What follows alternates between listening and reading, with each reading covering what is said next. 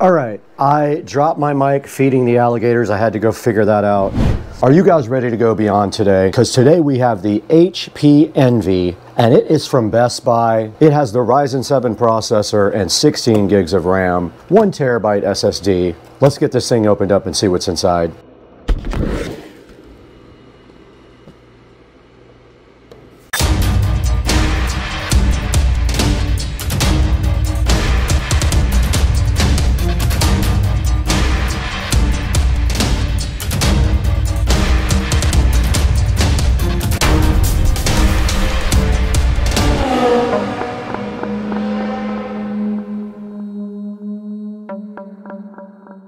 Now we're right in front of the HP Envy and also in front of the iMac that we did purchase from a thrift store. You can go ahead and check out that video later. But right now I've got this backwards actually because it does open up from this side. But if we go around the side here, we can look at the model number, and it is a HP Envy x360 2-in-1 laptop. This thing does have the Ryzen 7 processor on it, and it does have a terabyte SSD in it and 16 gigs of RAM. Now, one of the things we're going to be doing today is actually we're going to edit this entire episode on this laptop. This is not an editing machine by any means. It doesn't have a super fast video card. This is a super fast processor, but not a fast video card.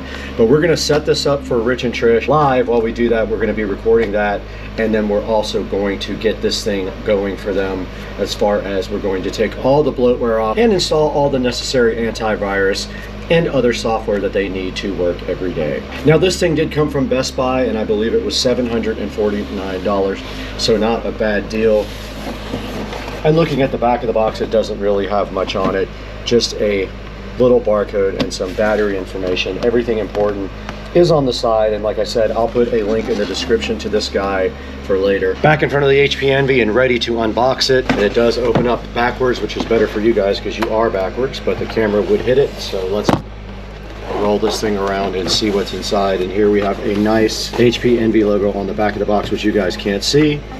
And then the Envy is inside of this black felt right here. And right underneath that, inside the Envy, we have a package here, which I'm assuming has some software related items in it. It has some setup instructions here. And then underneath that, we have a power adapter, and it is a USB Type-C power. Let's see if I have enough cable to actually plug this in from where it has to reach. All right, of note, the very first thing that we can say about the HP is that it does have a decent amount of cable from the power adapter. I would say at least around 10 feet. So here is the HP Envy, and this is what it looks like on the top. And flipping it over, not much to see. Apparently, if you want to get this thing opened up and do some RAM upgrades or something like that, it's going to be a little bit more difficult. They don't have an actual place to open it up, and I don't know if the battery is even replaceable. We would have to read our manual for that. But there is no battery place for you to actually just eject a battery on the back of this, as you can see. Now let's get this thing opened up and check out and now let's take a look at the ports on the HP. So on the side here, you can see it does have one USB Type A, it has an HDMI, and it has two USB Type Cs, and on this side another Type A USB port and a headphone jack.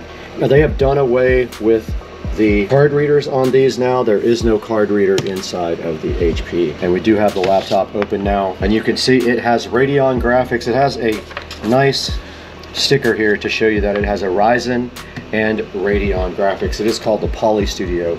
This is a touchscreen laptop, by the way. So I'm gonna go ahead and plug in the laptop and power it on now. And on the side of the laptop, we do have a white power indicator indicating that this is charging. And next, we'll go ahead and power this laptop on. And to make our life easier, we are gonna go ahead and plug in a USB Type A mouse to the side. It'll be much easier for us to do our setup on the laptop if we do have a regular mouse rather than the touchpad mouse. So let's go ahead and power this guy on. First, we have to find the power button. It is right here. It did light up here, indicating that we do have power to the laptop. We finally have an HP. That took about 25 to 30 seconds to actually power on, which is interesting. Now you can see Windows booting up here. Now this laptop does come with Windows 11, supposedly. We're gonna take a look at that as well and see what updates it needs for Windows 11, if any. I'm sure there's going to be a round or two of updates. And here we are at the initial Windows 11 setup screen, asking us what country we're in. We are in, and we are in the United States. We'll hit next there. We are in Windows. No, we want to skip a secondary keyboard layout. We're going to go ahead and connect to my network, but we are going to stop you guys down while we do that. Here we are connected to my Wi-Fi now, the Starbase. It's looking for updates now. So they did find some updates. It is going to go ahead and install those. We won't bore you guys with that. We'll stop down while it does the initial update procedure. We're back and we have our EULA in front of us we're just going to accept. And it just did rename the computer, and so now it is proceeding to restart. Okay, we can go ahead and do location-based services, find my device, and give advertising data and all that. We're going to turn off advertising data. And I did skip a couple of the things, but we don't want to do any of this stuff. Okay, so it is updating the software now. We'll get back to you guys when it is done.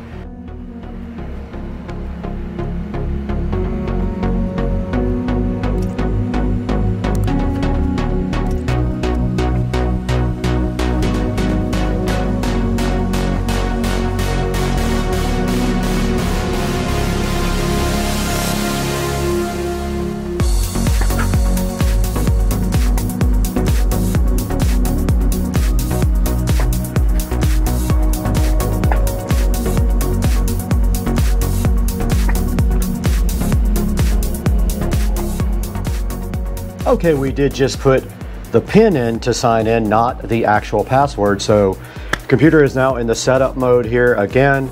It says it might take a few minutes, so we're going to leave it right there while we check on dinner.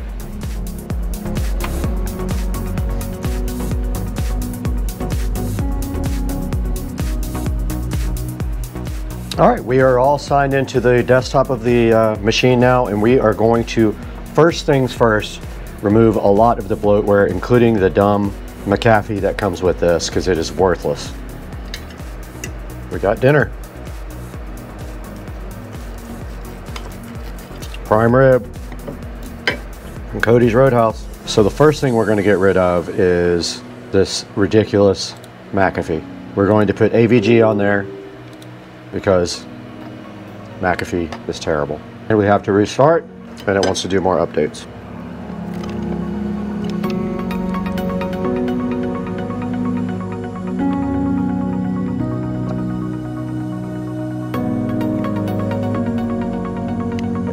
Let us get AVG now and Chrome.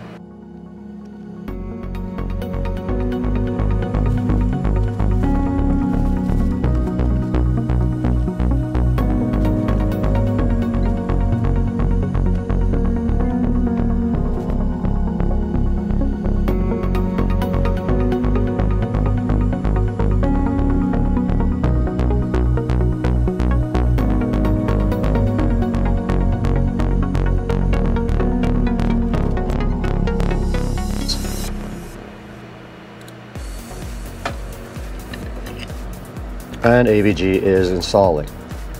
While that goes, we can go ahead and get Google Chrome. Microsoft will try to convince you not to get Chrome. I'm going to go ahead and set up Google Chrome.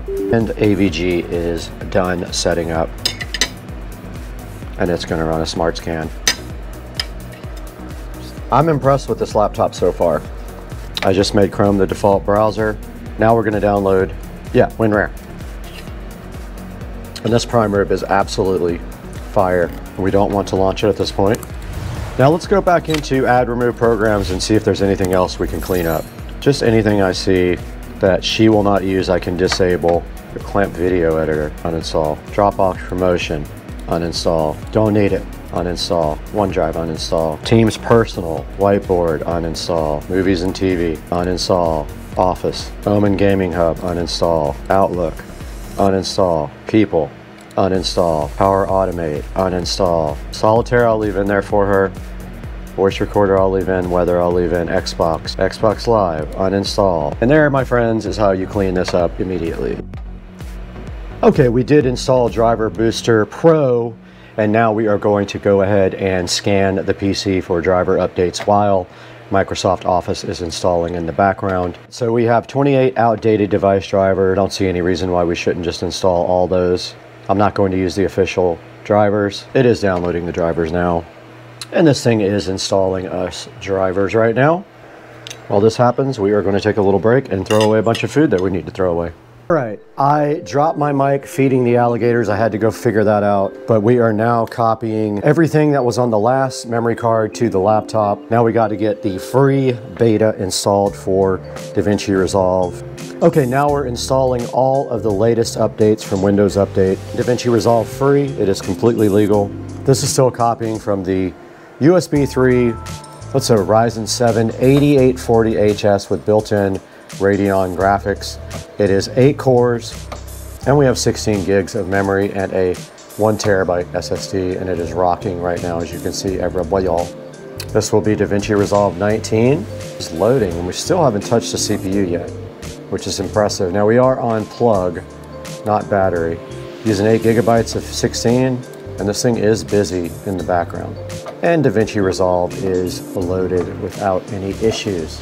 PNV. And here comes Davinci Resolve with its familiar screen, which I'm happy about. Let's close it. Okay, we got our NAS open right now. That's where we're going to be dragging our editing stuff from for our... It's going to be difficult with one monitor, but I'm down to try. Drag the second clip down. So far, no slowdowns. Let's see. Are you guys ready to go beyond today? This is actually not a bad editing experience at all. Because today we have the HP Envy.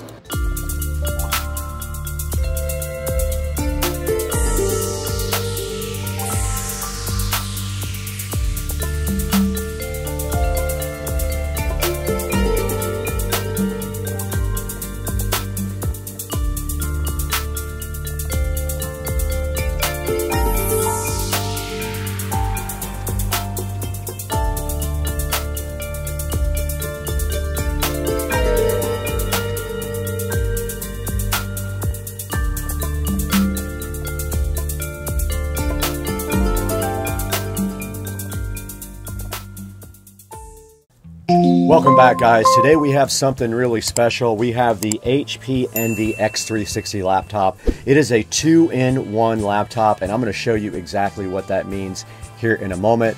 Now, this is my neighbor Trish's laptop. She lives across the street, and I told her that I would install the software on it for her, take all the bloatware off, and also put on anything else she needed for work. So we did just that, you saw in the video, and we also edited about 95% of this video on this HP Envy x360 laptop. Now, I do have the x360 right here in front of me, and it is quite a beautiful laptop. You can see right here and right now. And look what it does when you want to use it as a tablet. You flip it over like that and it sits on the ground in a V shape, so you can use it upright, or you could lay it flat completely like this if you really wanted to. But yeah, so this is how you use it in tablet mode. So let's go ahead and fire this guy up right now and get it booted up. It will be on batteries. So let's see what happens here. Now, I did fire up the HP Envy laptop, and I got to say I'm pretty happy with the performance, and you can see it just did get logged on just then. All right, we have the Envy laptop right here in front of us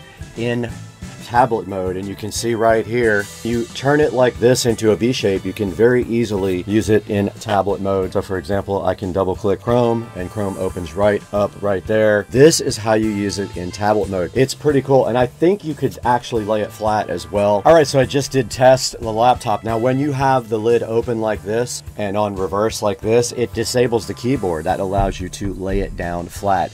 You could lay it down on a soft surface or a hard surface, it shouldn't matter, but I would probably put it on something very soft.